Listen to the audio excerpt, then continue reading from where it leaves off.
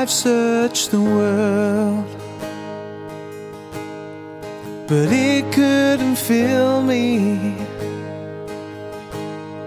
A man's empty praise and treasures that fade are never enough. Then you came along and put me back together,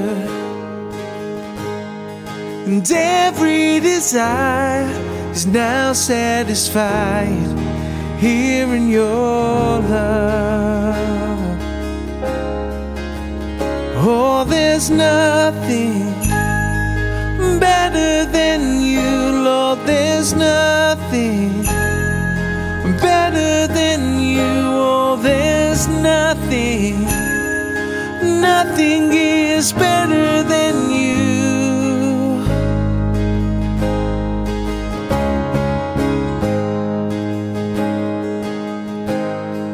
And I'm not afraid to show you my weakness, my failures and flaws. Lord, you've seen them all, and you still call me friend. 'Cause the God of the mountain is the God of the valley, and there's not a place your mercy and grace won't find me again. Oh, there's nothing better than you. There's nothing better than you, Lord. There's nothing, nothing is better than you. Oh, there's nothing better than you. There's nothing better than you, Lord. There's nothing, nothing is better than you.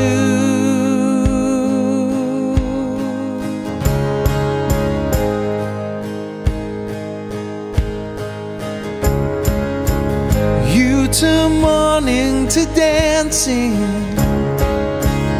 you give beauty for ashes, you turn shame into glory.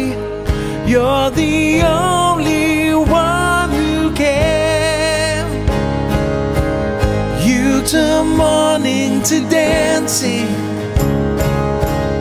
you give beauty for ashes, you turn shame into glory. You're the only one who can. You turn graves into gardens, you turn bones into armies, you turn seas into highways.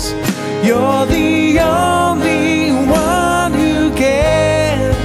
Oh, you're the only one who can. And there's nothing better than you. There's nothing better than you, Lord. There's nothing, nothing is better than you. Oh, there's nothing better than you. There's nothing better than you, Lord. There's nothing, nothing is better than you.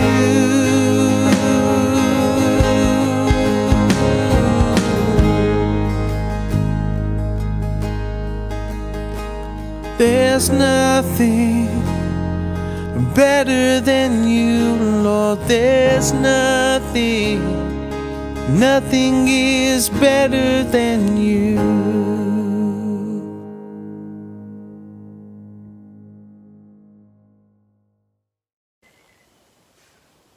Hi everyone, before we start, just want to give a quick shout out to the Timbrels for getting me this epic t-shirt as a late birthday present. Nice. We're going to look at one word today, so it won't take long. No, I'm only joking. And that word is no. We're going to look at the word no. And that can seem a bit of a weird one to look at, particularly in the culture surrounding church, because as far as we're concerned, we need to be people who say yes. We say yes to so many things and so many people, and we think that God is a God of yes, and that we need to be a people of yes. And yet sometimes, hopefully, as we'll be seeing through this talk, that sometimes we need to say no. There's things, and there's people, and there's situations, and there's choices in life that we need to say no to. Before any of that though, really, I want to start by reading this weird old story that's told towards the beginning of the Hebrew Bible. It's in Genesis chapter 32, if you've got your Bibles or your phones with you. Genesis 32, starting in verse 22. Genesis 32, 22. That night, Jacob got up and took his 2 wives, his 2 female servants, and his 11 sons, and crossed the ford of the Jabbok. After he had sent them across the stream, he sent over all his possessions. So Jacob was left alone, and a man wrestled with him till daybreak. When the man saw that he could not overpower him, he touched the socket of Jacob's hip, so that his hip was wrenched as he wrestled with the man. Then the man said, "Let me go, for it is daybreak." But Jacob replied, "I will not let you go unless you bless me." And the man asked him, "What is your name?" "Jacob," he answered. And then the man said, "Your name will no longer be Jacob, but Israel, because you have struggled with God and with humans, and have overcome." Jacob said, "Please tell me your name." But he replied, "Why do you ask my name?" Then he blessed him there. So Jacob called the place Peniel, saying, "It is because I saw God face to face, and yet my life was spared." The sun rose above him, and he passed Peniel, and he was limping because of his hip. Leading up to this story, the biggest story that Jacob's life is all about, really, is a story of struggle. It was a struggle just to survive. Reaching and grasping is literally what his name means. This grasping and this reaching out and this striving and trying to attain over and over again. This was a struggle for his identity, his sense of belonging, of who he was and where he fit in the world. It was a struggle for his family, this clinging and this grasping, even going across into tricking and deceiving and lying and manipulating to get his family blessing and to get his birthright. It was a struggle to survive, wrestling to even find his own name. And here's Jacob in this story in chapter 32, and we find Jacob alone. He has no possessions, no family. They've all been sent across to the other side of the river. Jacob's alone. It's night time, and he's wondering, who am I? Why am I here? Who is the Jacob beneath the Jacob? Is all he is and all that he'll ever be just a trick? Just a lie, just a deception, just a cheat? This grasping and struggling and reaching out isn't just even about his name. This turns into a spiritual struggle as well. He wrestles with God. And even though in the story that we've just read or heard it says that he was wrestling a man, after the fact Jacob says, "I saw God face to face." So the question is, which is it? Was it a man or was it God? And the answer is yes. And somewhere else in the Bible, it calls this mystery wrestler an angel. So this isn't just a struggle to survive, because we all do that. This is what it is to be human. It's part of the human condition, is that part of life is that it is a struggle. But this struggle with Jacob goes further, as I said, into this spiritual struggle, a sacred struggle. What's my real name is what Jacob wants to get at. Who am I beneath this? And who are you, God? And it's there that God meets Jacob. And it's there that God starts to push back against the pushing that Jacob's doing. There's this pushing and this pulling that's taking place, this struggling and this wrestling. And it's in this moment that Jacob receives two things from God. He gets a wound and he gets a blessing. What's important for us to remember is that these two can't be separated. We can't go, oh, I don't like the sound of the wound, so I'll just take the blessing, thanks God. No. He is wounded, and now forever he's going to walk with a limp. That constant physical, maybe even painful reminder of this moment, of this event. But also he's blessed, and now forever he'll be known as the man who wrestled with God. He has this new name. No more is he going to be the trickster, the cheat, the liar. Now he's the man who wrestled, who saw God face to face, who wrestled with God. Notice what's said here during this wrestling match. The man, or God, or the angel, said, "Let me go, for it is almost daybreak, and we've been wrestling all night." And Jacob said, "I will not let you go unless you bless me." Jacob's answer to this man, to God, to this angel, Jacob's answer is no. Just imagine God saying to you, "Let me go," and you saying no. Is that how you're supposed to talk to God? And then the moment that he says no to God, he gets this wound and this blessing. He receives this double-sided gift. And is that right? Can you say no to God? Well, anytime we want to understand God better, anytime we want to get a better view of who God is and what God's about, the place we need to look is Jesus. Jesus is that representation of God. So we turn now into the Gospels, into Matthew chapter 21, just to hear a short parable from Jesus. Matthew 21, starting in verse 28. What do you think? There was a man who had 2 sons. He went to the first and said, "Son, go and work today in the vineyard." "I will not," he answered. But later he changed his mind and went. Then the father went to the other son and said the same thing, and he answered, "I will, sir." But then he didn't go. Which of the 2 did what his father wanted? "The first," they answered. And Jesus said to them, "Truly I tell you, tax collectors and prostitutes are entering the kingdom of God ahead of you. For John came to you to show you the way of righteousness, and you did not believe him. But the tax collectors and the prostitutes did. Even after you saw this, you did not repent and believe him."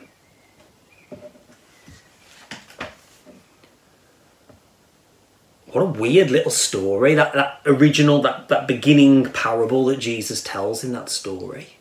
But what an interesting dilemma to kind of use as a kind of thought experiment as well. Jesus loves to mix things up, doesn't he? As he tells these stories, as he uses these parables in his teaching, it's all about changing people's perspectives and getting you to assume something about someone, and then him kind of pulling the rug from under us and making us go, what? What's going on? So one says no, but then feels bad and does it anyway. And then the other brother says yes, but then doesn't. So Who is this for? When Jesus tells this story, it's always, whenever you read any of the parables of Jesus, it's always important to read around them to discover who it is that Jesus' audience is here, why he's telling the stories that he's telling. So who is this for? Jesus is talking in this instance to religious people. People who see themselves as morally acceptable, as clean, as the right kind of people. But then within the midst of that, Jesus mentions two other groups of people, doesn't he? Two very different people. Tax collectors and prostitutes. These types of people are people who say no. With their lives, they're saying no to religion and no to the rules and no to traditions and no to God. But apparently now Jesus says that they are changing their minds. That's what repentance means. And not just that, but they, the tax collectors and the prostitutes, are actually what? Ahead of these pious, religious, good people. So Jesus says that there are all these types of people who seem wrong and have said no to God, but then they're actually the ones that are going and doing and being. And then there are this group of people who, with every ounce of their kind of external lives, are saying yes to God, but then they're actually failing. They're falling short. They don't turn up. And to all of this, Jesus asks that original audience, and he asks us today, what do you think? I'll tell you that starts before he even says the parable. What do you think? Do you agree with this statement or not?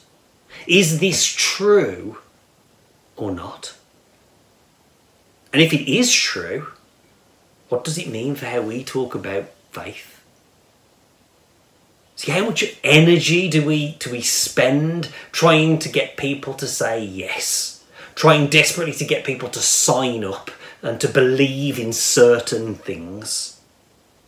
You see, Jesus is telling these types of stories and asking these types of questions to push out against the edges of what we assume about how things just are. It's just the way they are. And Jesus, in his way, is wrestling with those assumptions.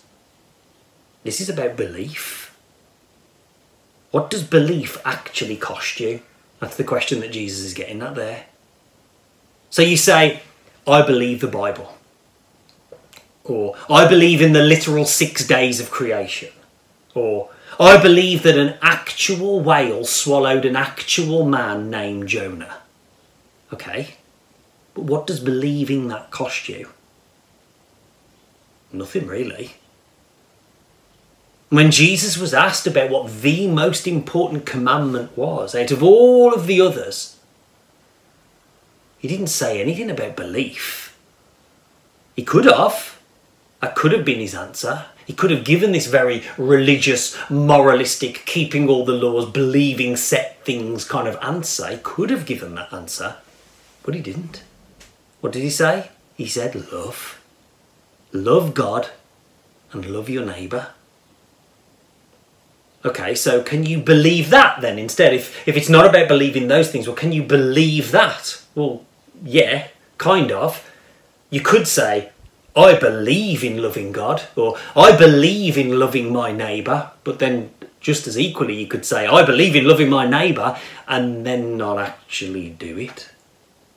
But to really love, you have to do it. The act of loving will cost you something. There is always a cost when it comes to love. That's what Jesus is getting here.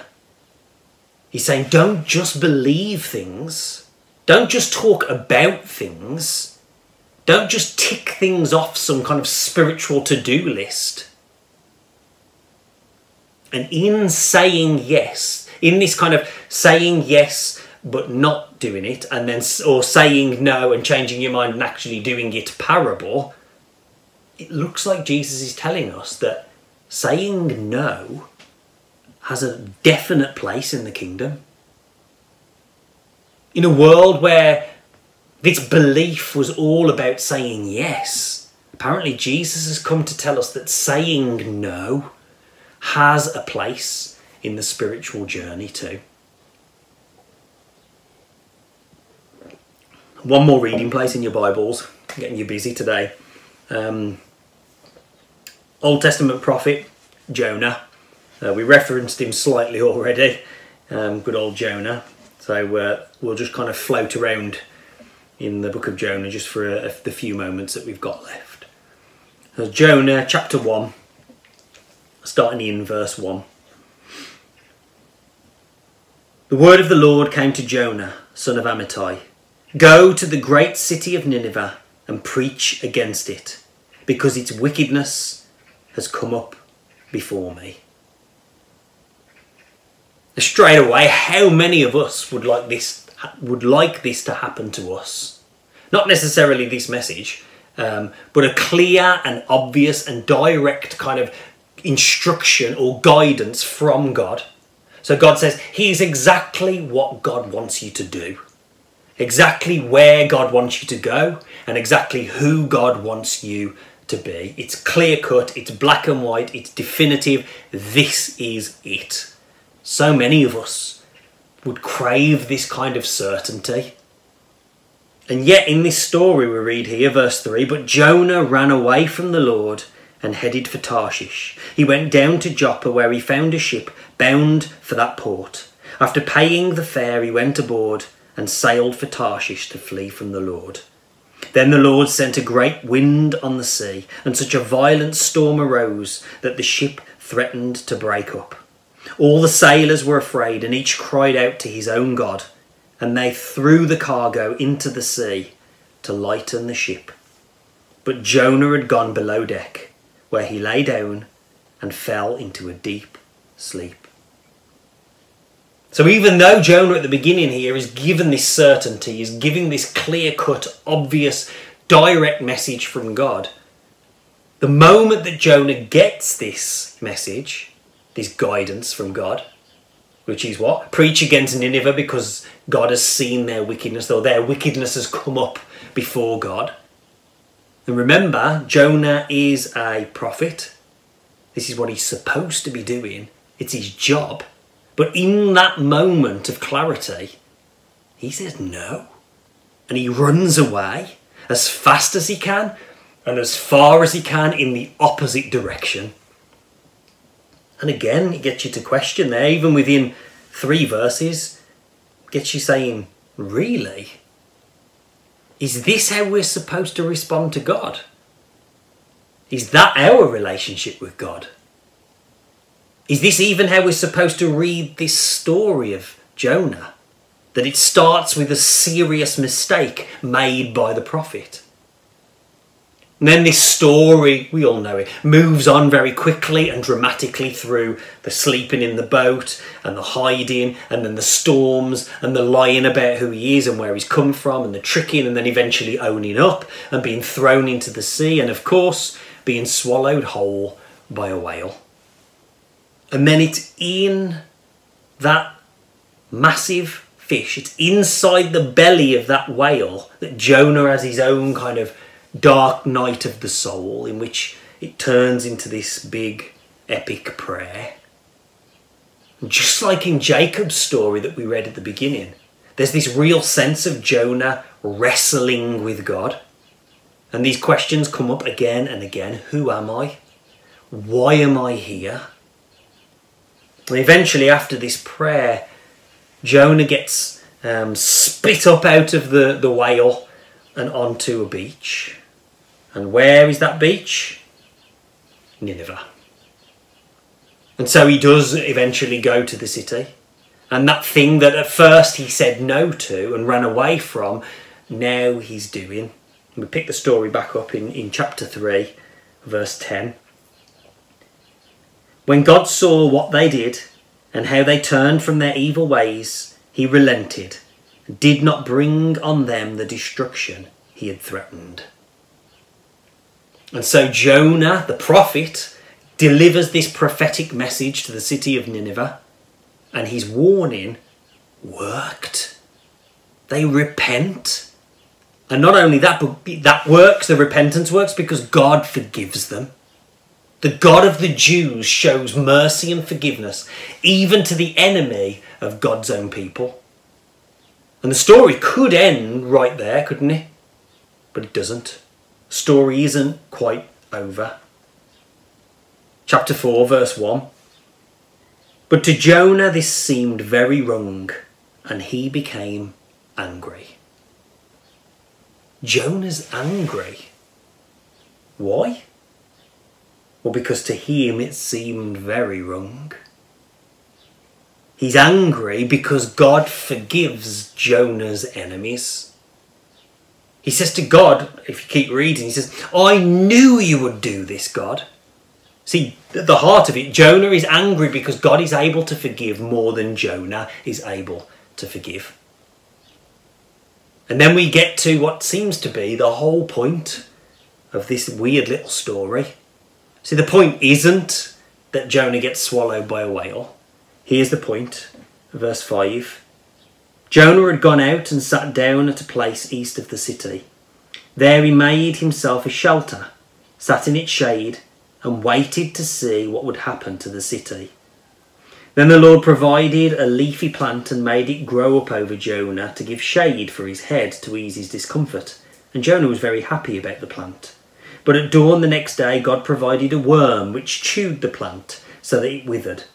When the sun rose, God provided a scorching east wind, and the sun blazed on Jonah's head so that he grew faint. He wanted to die and said, it would be better for me to die than to live. But God said to Jonah, is it right for you to be angry about the plant? It is, he said, and I'm so angry, I wish I were dead. So God asks Jonah, is it right for you to be angry?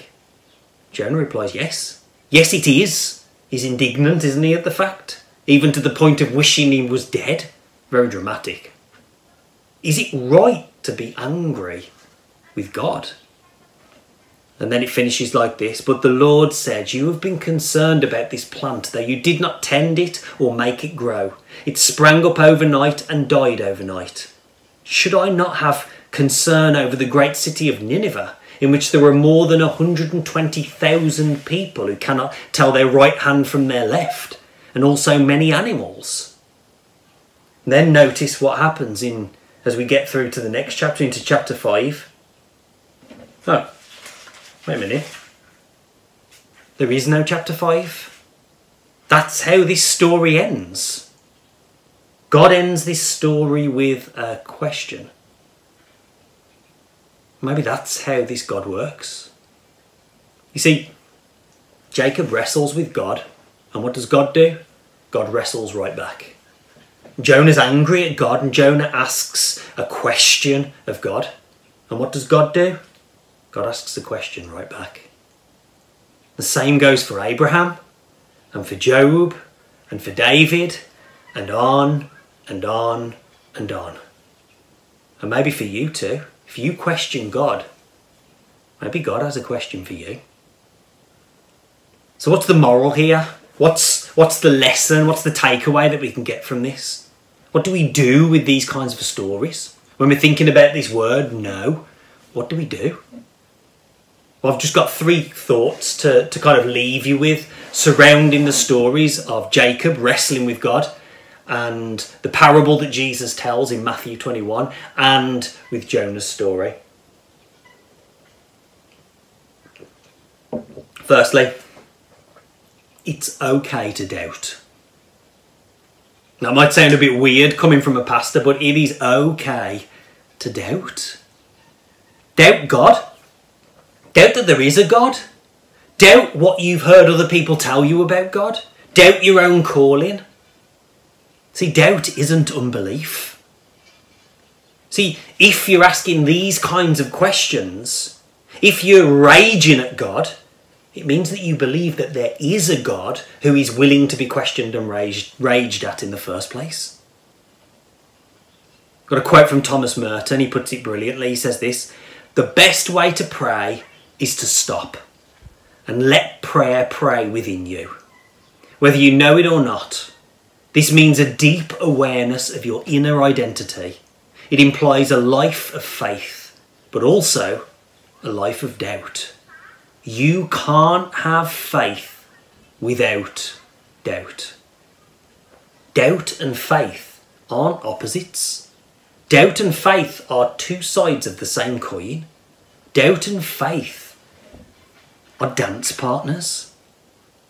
But somewhere along the way we've kind of got it muddled and mixed up, and we've started to believe that doubt is bad.